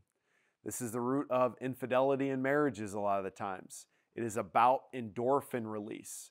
So when we want to be clear about this, when it comes to food, you're not having food cravings, we're having addiction issues with food. And we want to treat them as such, okay? Now, I want to be very clear. I love chocolate chip cookies. I love brownies. I love pizza. I love those things. But it did help me to know that I'm not craving them. There's an addiction that happened from childhood on that I learned and would condition to get an endorphin release to feel better. You're down, you're depressed, you're tired, you're stressed at work. I want to feel better. Let's get an endorphin release. Let's eat something. Is everybody tracking with me? Okay? So, now at the root of some stress and triggers, we have cortisol, the stress hormone. And we're going to do just a real brief scientific dive into this before we move on. Now, cortisol's got a bad rap. It's our stress hormone. It makes us age early. It causes diabetes, heart disease, cancer. It's basically linked to every disease that's degenerative that we know about. And it comes from chronically being overstressed. Not sleeping, drinking alcohol, drinking too much coffee. These are all things that trigger our cortisol response. But I want you guys to know there is a purpose, and it is like we weren't, do you guys think we were made stupidly? Does God make junk or no? So there's a reason we have cortisol. I want to talk to you about some of the good things about cortisol. So what's nuts is about 20 minutes before you wake up, which is nuts, is your body knows you're going to wake up in 20 minutes. You will release, your body will dump 2 hormones, one called cortisol, one called glucagon. Glucagon's the opposite of insulin. And it dumps those 2 hormones to squeeze your liver and make your liver release sugar into your bloodstream to give you energy, because what's going to happen in 20 minutes? You're going to wake up. And if you have a healthy cortisol response, you wake up and you're ready to go because you've got sugar in your bloodstream. Is everybody with me? Amazing. It's about, your cortisol is about 20 units first thing when you wake up and you open your eyes, it's at 20 units. And then it falls throughout the day to about 2 units throughout the day. And that's normal. That's what we want to see. Now the issue is when you wake up, you have sugar in your bloodstream. You already have all the energy you need to take on the day. And then what did most of us do? What type of breakfast would we eat initially? So pancakes, French toast, cereal, donuts, even oatmeal, orange juice. You guys with me? So we already have sugar in our bloodstream first thing in the morning. Now we add more sugar into our bloodstream, which stimulates an insulin response, and it doesn't make us feel energized. It makes us feel what? Makes us feel drained and tired. And this is why you want to take that mid-morning nap after you have that big pancake. You already have all the sugar you need in your bloodstream. So this is why part of the challenge is going to be intermittent fasting. Now, I was talking with Erica here. Intermittent fasting is different if you're female and if you have any type of thyroid or known thyroid condition. If you do, we want to fast, intermittent fast 2 days out of the week and then take a 3-day break and then do it 2 days and then take a 3-day break. Is everybody with me? Now, if you're female, I would recommend you try to just fast completely.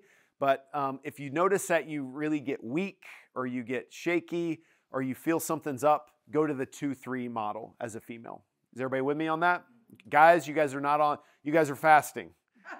All right, you got enough sugar when you wake up, okay? You all are good. So that was in your notes, guys. So when you wake up in the morning, your liver is squeezed by cortisol and glucagon to release sugar and give you energy. This is why you should never have sugar for breakfast. If you must eat breakfast, it should be eggs and bacon and protein. It needs to be pure protein and fat. Try to do no sugar if possible. I would recommend if you guys are a couple here or you have an accountability partner or if you have a spouse here that you exercise together. But it really depends on what type of goals you have for the exercise you do. If you want to put on muscle, you need to be lifting weights. If you like running, you need to be running. If you just like being outside and walking or hiking, that's what we need to do. If you want to go, if you like to swim, go swim. But there is no excuse for doing nothing. All right. Now we have built you guys something that everybody will have a tool that you need no equipment. I'm real excited to share this with you. But the goal is that we exercise 7 days a week for at least 45 minutes. That is the goal we're shooting for. That is an action we want to take. Now, this is Derek. He is awesome. This is the first workout that we filmed, and who's that stud there? And he's taken me through a 45-minute workout, and it's amazing. And here's why I love his workouts. Derek is like, he's done what's called teacher training yoga, which he invested about $50,000 to be one of the best yoga instructors on the planet. He is an expert in kettlebells and calisthenics. He's like in his late 40s. You see how young he looks? He's a really fit guy. And what I love about his workouts is, I don't know if you guys have ever done a workout, like I did CrossFit, and you feel kind of worse afterwards, kind of beat up, your joints hurt. His workouts, you feel better at the end of it. You feel like you actually feel good. We will be releasing one of these workouts every week of the 21-day challenge. So you'll do this workout every day for 7 days, then you'll have another one you do for 7 days, and then another one you do for 7 days. And what I love, there will be no equipment involved. You'll need no weights, no machines, nothing. It'll just be a water bottle and yourself, and that's it. Now, at the end of this challenge, we're gonna come here on a Saturday and we're gonna do a group workout with Derek. And then I think what we're gonna do is just volunteer basis, is we're going to do ice baths to wrap up the challenge. Get in the ice. Now, does anybody know why we get in an ice bath or why to do it? We don't do it for long, just for 2 minutes. Because you're nuts, right? You do it for a lot of reasons, but the reason I like it is it helps you with your stress response. It helps you sit through pain and go, this is terrible, but I'm just going to sit here and I'm going to take it and I have control of my body, and it builds a tolerance so you can control yourself. And it's not mandatory, but we may be doing that on that Saturday. We'll get a workout in, then we'll do some ice baths, we'll have a lot of fun, and then we're going to celebrate the winner. Did Dr. Kelling tell you what you win if you win this challenge? $400 blender, guys. That's like the real deal right there. So there is no excuse. You can see we're starting with just simple ankle mobility to reduce pain. These workouts are excellent, so there's no excuse not to follow. We're going to be dropping these workouts in the Facebook group, and you're going to get a link to them so you have all of these workouts. Any time of day. Anytime, just get it in, okay? So we're going to create an exercise routine. You bring up a good point. It's any time of day.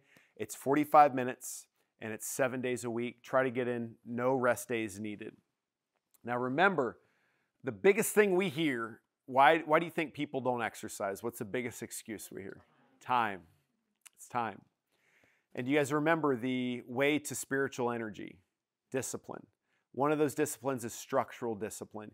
You guys have a week to plan before the challenge. Get out your planner and go, what is the time of day we're sneaking this in? When are we getting in the 45 minutes? You could start half the video, do half of it, half the day, half the video the second half of the day, whatever it is. But I guarantee you there's 45 minutes somewhere in your day that you can use to exercise. All right. So let's move on and close out with our lifeline, our spine. Now, before we get into the structure of the spine, we've got to talk spinal chemistry. This is a very important conversation. So we are more and more seeing, as we x-ray people, younger and younger people with arthritis and bone spurs in their body. It's really blowing us away. And everywhere, in their spine, in their hips, in their shoulders. I turned 40 this year. I have a lot of friends that have bone spurs. They're already having surgery where they're removing bone spurs. That is not good. That's not good. And it can come from a structural issue or an injury, but the type of arthritis we're seeing, it's coming from something different. And here's where we're seeing it come from. When you eat sugar, okay, that sugar has to go into a cell in your body, all right? The sugar goes into the cell. Now, once that cell is full of sugar, it will block and say no more sugar can come in. So that sugar will have to hang out outside the cell in what's called the intercellular space. And when sugar hangs out outside the cell in your body, it attracts fluid, water, all right? So has anybody ever ate really bad or like a piece of cake, they kind of feel swollen, your joints hurt? That's this process. Now, when the water and the sugar is hanging out outside the cell, it binds to a protein called collagen. And when it sticks, sugar sticks to collagen, it damages the collagen and causes an immune response. Your immune system recognizes the damaged collagen and it sends inflammation and calcium to that region. Is everybody with me? And that inflammation and calcium causes bone spurs and arthritis. Everybody got it? So the root, and this is on your sheet, arthritis in the joints is caused when too much sugar is ingested, causing water to pool around cells. In that fluid, sugar and collagen stick together and cause an immune response. That immune response causes inflammation and calcium to migrate to the area, resulting in bone spurs and arthritis. Here's the good news. It only takes 7 to 10 days to reverse the insulin resistance. So who here has come off sugar before? Show of hands. Does everyone remember the quick weight loss that happens, the immediate weight loss? Guess what you're losing? Water. So water and inflammation. So when the water goes, then the inflammation follows, and that's why you feel so much better. But when he goes, oh, I'm just losing water weight, like when he was like, oh, it's not that big a deal, it's water weight. It's a huge deal when you lose water weight. You're not having a chronic inflammation response that's happening all over your body from the water sticking, and the water and the sugar sticking to the collagen in your system. Is everybody with me? Big change. And now what's cool is it only takes 7 to 10 days. So what you guys may notice on this challenge, the first week to 2 weeks, you lose weight quickly. That's water. That's a good thing. That's a great thing as far as the joints are concerned. Now let's get into the structure of the spine. And I want to share, I'm going to have a guy named Mario speak to you guys. And Mario's an interesting case. He's doing everything right, but he's still in an immense amount of pain. He's a veteran. He does like stretching. He eats good. And when he met with us for the first time, he started crying in the room. He was like, I don't know why I hurt all the time. Because his is not from the water weight. You guys with me? It's not from that arthritis. He doesn't have pain because he's eating too much sugar. He's eating good, but he's still in an immense amount of pain. His pain's coming from his spine structure itself. I want you guys to hear his story and give you the kind of the full view of what's going on. Hi, my name is Mario Garcia. I'm 45 years old. I've been on this journey for quite a while. Growing up, I had migraines my whole life. Never knew why. About 18, they started to kind of go away. And throughout the years, just have had issues with my back. When I was in the military, I was electrocuted and was thrown off a pole and messed up my shoulder and my hip, which I didn't figure out till about 20 years later. Fairly health conscious throughout the last 25 years of my life. I've always had issues with my hips. Never knew why. And so after COVID, I was bedridden for 9 months and was able to finally get up and move around and realized that my body was out of alignment. I needed to get fixed, so I went to one chiropractor who I just was regularly going to, and decided that that wasn't doing it. So in that same process, I had started going to a massage therapist who recommended me to Maynard Chiropractic here. And so I decided to come over here and to see what was different about all the other chiropractors that I've been to throughout my life. First thing I noticed was the waiting room and the equipment that was in the room with there. They explained to me what the process was, how the process was going to go. One of the first things I noticed was they were giving us exercises to do before we got adjusted. That's one thing in my 15 years of chiropractic I've never seen in my life. Not gonna lie, it was kind of funny when I walked in. I was like, what is this? But because nothing ever worked before, I was willing to try something new.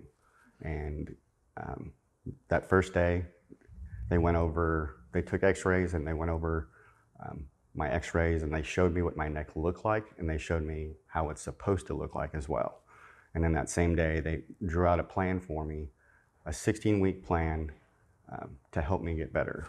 The difference about this plan is they were giving me the tools to help myself. And I've never had a doctor that has given me the tools that I needed so that I can be responsible for my health. So the second that happened, I knew that I was in a different spot. I left, I think the first day with the equipment that they gave me, and I started doing the exercises. I was coming 3 times a week. After the first month, I already had noticed a difference, a tremendous difference. I had started doing yoga a few months before to help with this issue, and I've noticed the difference in yoga and my practice actually getting better as well. Different moves were easier to do. My hips were loosening up, so it had a huge part in everything in my life. I've been doing it now for 3 or 4 months. I've switched down to one time a week, and I feel fantastic. I've been able to do the things that I hadn't been able to do before, and even do things that I've never been able to do. I actually feel better than I've ever felt in my whole life. One of the things they found out that was wrong with me is I have sacral obliquity, I believe, or sacral morphology is another term for it. And I've been through 5, 6 different chiropractors who've done the same x-rays and never once told me that I had this issue. They were able to get my body to a point to where it was almost perfect, where literally they couldn't do anymore. And that's the reason why they were able to see what was wrong with my body. I could go back 20 years, I would tell myself to find the right chiropractor who will give you the tools that will give you the responsibility to take care of your health, because that's the reason why I'm here today, is because they gave me the opportunity. Cool story. Yeah, it's just really cool. He's just a sweet guy, and I don't want to say we're, because he'd seen a lot of we're like his sixth chiropractor. I don't want to say we're better than those people. It's just different here, and it's different. I want the biggest difference I want to talk about. We address subluxation, and subluxation is when your spine is out of its normal position. If you want to know what subluxation feels like, walk around like this for about 3 hours and see how you feel afterwards. This is a subluxation. My skull's not in the right position. That's not the most common thing we see with subluxation. The most common areas we see issues with subluxation is when you look at me from the side, is you need to have curves in your spine from the side. You have a curve in your neck, you have a curve in your mid-back, and you have a proper curve in your low back. Now, like you heard with Mario, Mario's curves were all jacked up from, he was a veteran. You guys heard that he'd been through a lot of service people do go through a lot. He rocked a lot, he fell off a pole, he was electrocuted, and he had damaged those curves. And that causes pain, and it causes degeneration and arthritis. I want to show you this illustration because it causes deeper things, and you'll really be able to visualize this. So you can see the natural curve here. This is normally what we should see in the neck. And as we zoom in deeper into the neck, these are the nerves that exit the neck. These are the joints. This is the spinal cord inside the neck. When you lose that, this is what happens. And we see this all the time. We see pinching on the nerves. You can see there's bone spurring that occurs. But you see this cord. Everybody see that? This is important. So this will really drive the point home. Everybody put a curve in your hand for me. So put a curve. This is the curve in your neck. I want you to feel the palm of your hand. Feel that skin. So everybody's pretty loose. That's your spinal cord. Get electrocuted and fall off a pole and lose the curve in your neck. What happens to your spinal cord? Tightens. So this is on your sheet here. Restoring the natural spinal curves not only reduces pain and decreases arthritis, but also removes pathological tension to the spinal cord. This is very important. Pathological tension. And the positions that you, and this is the next part, the positions that you sit in and sleep in mold and protect the curves in your spine. So it's real important to protect those curves by sitting and sleeping. Now, everybody who's a patient, you should know what these look like, right? Our trusty tools. So these are spinal molding rolls. The large one goes behind the neck. The smaller one goes behind your low back. And the goal is to sleep on these on a flat surface, and that will mold your curves in your spine, protect your spinal cord and nervous system, and really correct the position and the muscles and ligaments and tendons in your spine. We want to try to make it 30 minutes if we can, but 4 hours is a big win. And if you're an all-star, you sleep all night on these. Now, when you first try doing this, how does this feel at first? Doesn't feel great at first because we're not in the right position, but as your body molds into the right position, I found I start to crave these. I start to want to get on these and get in this position. And this is really powerful to protect your spine. And every patient gets those. Now, another part is you get the whole home care kit, which is like traction and wobble. We have different tools, and that's what Mario brought up. He was religious with using the tools. And that's very important, things that you do at home so you get more from the adjustment. But I want to teach everybody how to sit, okay? So we're going to sit. This is how we should try to strive to sit. And usually, typically, it's females that have the hardest time with this. So the initial part of sitting that makes it good sitting posture is that you spread your knees as wide as you can get your knees. My jeans are a little tight, but we're going to go as wide as we can. So everybody try this with me. Go real wide. I mean really wide as your hips will allow, and sit with a big chest. You should be sitting on the edge of the front of your chair. Yeah. Okay. So forward. I'm just checking everybody here. Everybody's looking pretty good. Good job. You guys see how that feels a little different? Feel different? Now, this is how we should strive to sit. You'll notice your back will be too weak to do this at first. It'll burn a little bit, but with time, this will be a comfortable sitting posture, and this will keep you from going into this posture as you age.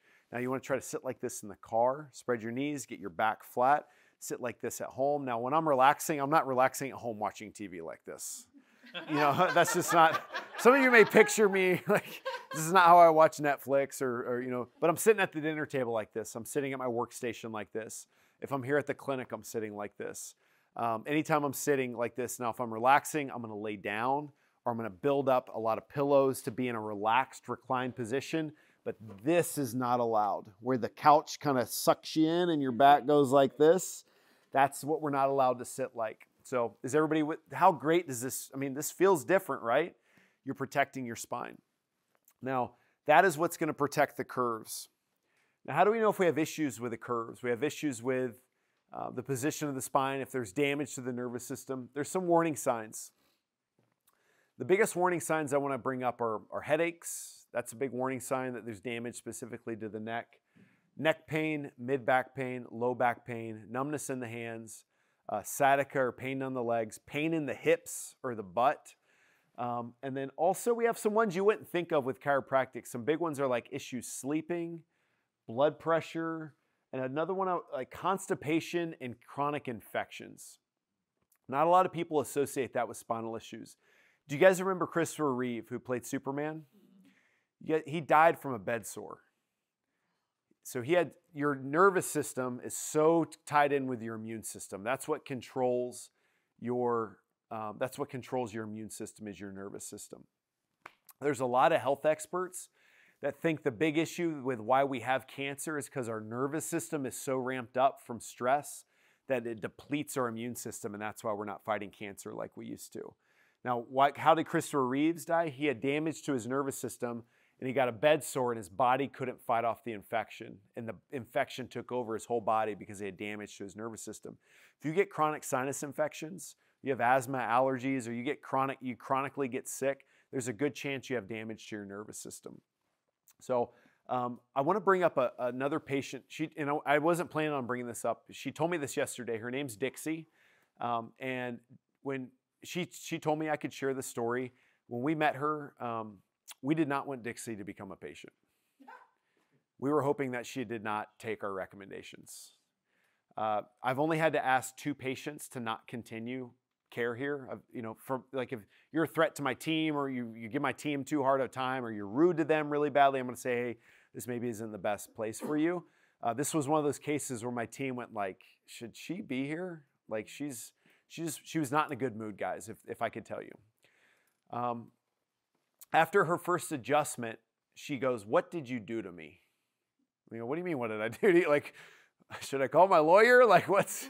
She goes, I had a dream for the first time in 10 years, because she had slept through the night for the first time in 10 years. If you're not having dreams at least once a week, you're not getting into deep REM rest, and she hadn't been in deep sleep for 10 years, and that's why she was in such a crabby mood. That's why it changed her personality. And after adjustment, it relaxed her nervous system. She was able to sleep better, and her personality changed. She went from being a person we didn't want to we would kind of not too happy to see her, to she's a joy to be around now. 2 days ago, Thursday, she has a heart issue. She's getting ready to have a heart valve replacement, and she gets her heart refraction tested every year because she has a heart issue. It's gone down every year for 15 years consistently. It's been getting worse. Imagine you got a heart issue and they go, oh, it's worse again this year. We really need to get you on that surgery list. It's getting worse. It's getting worse. It had gotten all the way down to 33, which is really low. That's bad. This year, for the first time ever, it had gone up to 39. It had jumped 6 points. And the only thing she had changed was her spinal care and getting adjusted. Now, how in the hell does that happen? What does your spine have to do with your heart, right? That's kind of weird. And this is the last part of the last blank on your sheet.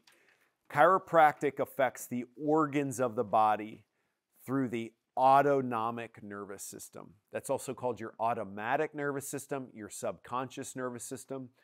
And what that basically means, like you guys are sitting here, do you having to think about your heartbeat right now? Are you having to think about digesting food? Are you thinking about your kidneys filtering your blood? All those things happen beautifully automatically, right? That's how your spinal care affects your health in your body. And that's what happened with Dixie. That's why her heart got better. That's why she slept, is we took the pressure off her spinal cord. You guys remember this? She no longer had that pressure, and now her brain could talk to her body properly. So we know that health isn't just how you feel. It's not just that you don't have pain. Health is function. How do you function every day? How do you test function? And this is the process of testing function when it comes to the spine. We look at your range of motion. Can you move? And I'm looking at some of you in the room. I've noticed it gone from like this. It's gotten a lot better over the years, which is amazing, but you should be able to move. Your spine is meant to move. Can you go side to side, 45 degrees, 60, 50 degrees, 80 degrees, 80 degrees? Any decrease in that motion is a sign that there's less function in the spine. Can you move your low back? Can you move your rib cage? When we push into your spine, is there pain? It should not be painful to have somebody push on your spine. So we're going to push and feel the joint play. We're going to do orthopedic and neurological testing. Test your reflex possibly to make sure your nervous system is working. The biggest part is in-depth history. And I feel like this is what we do better than any other chiropractor. I don't know what other chiropractors are asking, but we want to go deep. We want to know why, what's going on. You'd be amazed at how many people go, Doc, no, I'm healthy. I'm here for the crick in my neck, but I'm healthy. But I'm on a cholesterol med. I'm on a blood pressure med. I take a medication to sleep. I do have an allergy medication I take every 6 months, and I take a medication for my stomach. But I'm fine. It's just I'm here for my crick in my neck. Right? So I'm not saying that out of a judgment. It's just like, okay, I'm glad you're here for your neck, but we can agree there's some functional issues, that there's some bigger issues that are going on, and we need to talk about that and talk about a strategy or a plan to make that better, because I've read that book in our family when you just take meds, and I know how that book ends. You don't want to be at the end of that book. We want to get to the root cause and fix things naturally. And then the final thing we're going to test is we're going to take a picture of your spine. We're going to look at your x-rays. We're going to see, do you have the proper curves? Do you have any arthritis in your spine? Do you have damage to the nerves in the disc? Do you have bad posture? Is this going on? Do we need to address that? Guys, typically all that, if you were to get that tested, if you come in off Google, if you're a patient off Google, that's going to be somewhere northwards of $200 to get all that testing, to sit down with a doctor. We are now doing something really cool. Next week is called our Valence Spines Patient Appreciation Day. Do you see what we did there? Pretty clever, right? So Valence Spines Day. And this is a cool event. We do it every year. This is our 12th anniversary, guys. So we opened our clinic 12 years ago, over a decade ago. Some of you, we used to be in a different location, 91st Memorial. We've been open for 12 years. And during this week, to honor that, that anniversary, anybody that you know is just not healthy, who needs to get checked, it could be a family member, it could be a kid, it could be grandma, it could be your aunt, whoever it is. If they come in, it's only $47 to get all that testing. Now, we're going to take every cent of that $47 fee, and we're donating that to the Special Olympics through the Sheriff's Department, okay? This is a cause I'm passionate about. If you've ever been a part of the Special Olympics or you know anything about it, this is the highlight of these kids' year. It is like their year. They look forward to this all year, and we want to make sure that it's free for them, that their family doesn't have to pay a cent to participate in this. So we're partnering with the Tulsa Sheriff's Department and their Polar Plunge, and we want to try to raise a couple $1,000s to help them out with this cause.